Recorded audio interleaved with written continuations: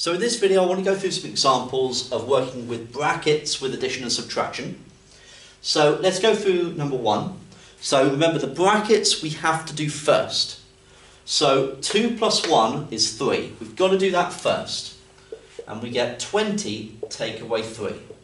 And so that is 17. With number 2, we've got to do the brackets first. So 4 plus 3 is 7. 2 minus 1 is 1. So we have 7 take away 1, which is 6. Now with number 3, we've got to do what's in the brackets first. So we've got the 86 plus 59. So 86 plus 59.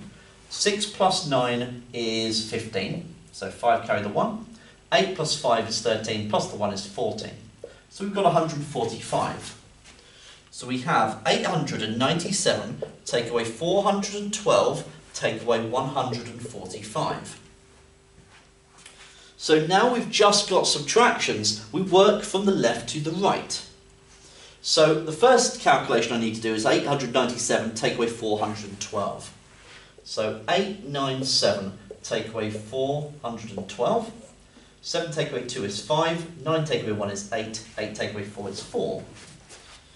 So we have 485 take away the 145. Now you might be able to do that one in your head. Let's quickly do it over here. 485 take away 145.